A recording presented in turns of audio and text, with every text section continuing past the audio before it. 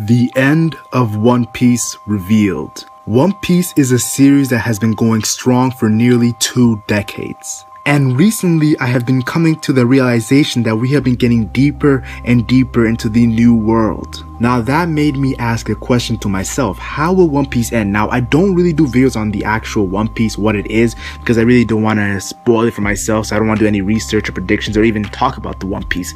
But how will the story itself end? And that is the question today. Now some obvious things are the Straw Hats and their dreams. I feel as though they will accomplish their dreams. There's not going to be no plot twist where someone doesn't accomplish their dreams. I see Luffy becoming the Pirate King, Zoro becoming the greatest swordsman, Nami drawing a map of the whole world, Usopp becoming a brave warrior, Sanji finding the All Blue, Chopper becoming a great doctor and curing any disease, Robin finding the real Poneglyph and the true history, Frankie's ship the Thousand Sunny sailing the whole sea, and Laboon, Brook finding Laboon are the dreams that I feel like they will be successful in accomplishing their dreams. Now 3 fights that I really see going down will be firstly Luffy versus Blackbeard. These guys are so similar.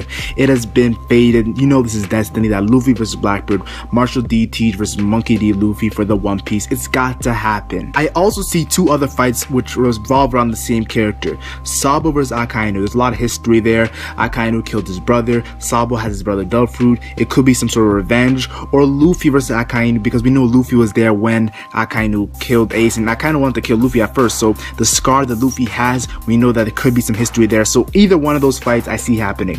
Another thing I've been thinking about is the Marines. I know the Marines are going to be much different. I see the Revolutionary Army being successful. The Marines that we know today will be gone, and there's going to be new Marines. And now I think the people who will be leading these new Marines, just some characters off the top of my head. Fujitora, we know Fujitora is a righteous person. He wants to abolish the warlord system. He's seen all the abuse of the warlord system. I want to say Smoker really seems like a cool dude. You've seen him on Marineford talking about what's happening, why are we doing this. Kobe was the emphasis of that. He went crazy. He went in front of Akainu. He didn't care about his life. He wanted to stop the meaningless bloodshed. So Kobe definitely. And a surpriser that I'm gonna say is X Drake. And people are like, X Drake, why?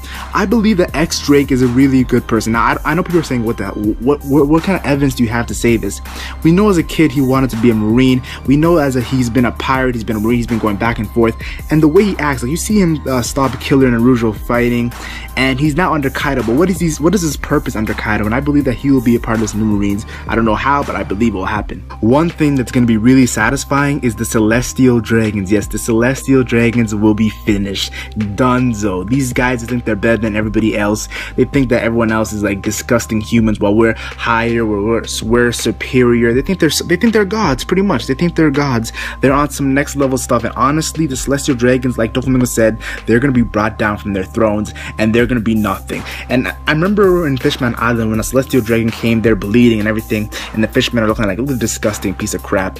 That's how it's going to feel when they get taken off their throne. We're going to be like so happy, like, look at these guys. Now you know how it feels to struggle. 2 things that I definitely see happening is the true history will be revealed. So the Void Century and the Will of D. Those 2 things are really big when it comes to the One Piece story in general, and those 2 things are going to be revealed. And the things we find out about the past, I'm telling you right now, if you are reading One Piece at that time, you will be going crazy, you will be going berserk, and I'm gonna be shocked because the things we're gonna find out about the past, Joy Boy, the Will of D, Void Century, the hype is real. Why wasn't Noah built? Speaking of the Noah, I definitely see the ancient weapons being used at the end of the story, because honestly, thinking about it, the ancient weapons are used to pretty much destroy the world. The fear of the ancient weapons at our all-time high, so these ancient weapons are definitely going to be in play. And honestly, when they get into play, we know some next level DC stuff is going to be happening. I'm telling you right now, yo, One Piece, the amount of destructions that are going to be happening at the end of the story, it's going to be remarkable. One thing a lot of people don't want to talk about is Shanks' death. Now people are like,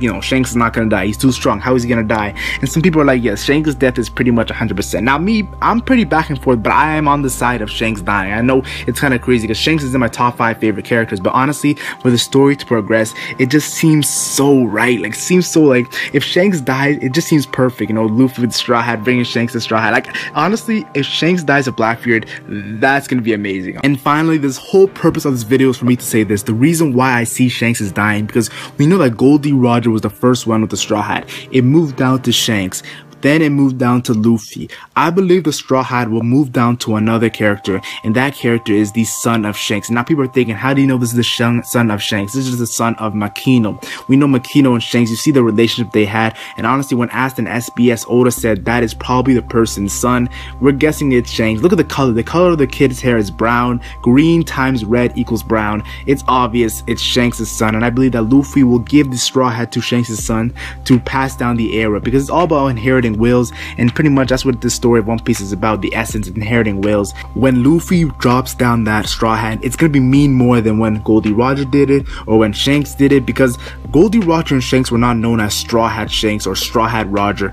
Luffy is known as Straw Hat Luffy. That's his moniker. So when he gives down his hat, people are gonna be hunting down, finding that Straw Hat. It's gonna be like people are finding down Luffy's son. It's gonna be like when Roger had his son Porcus the Ace and people are looking for it. People are gonna be looking for that Straw Hat because that's gonna be a great treasure. Leave your thoughts in the comment section. I want to see what you guys think about this end of One Piece. Do you agree with me about Shanks' son being a vocal part in the end of One Piece? I know a lot of people might disagree, but that's just my opinion, so leave your opinions down in the comment section. Like and share if you enjoyed, like and share only if you enjoyed, and subscribe for more One Piece videos. I'm the Legend Mac, and I'm gone.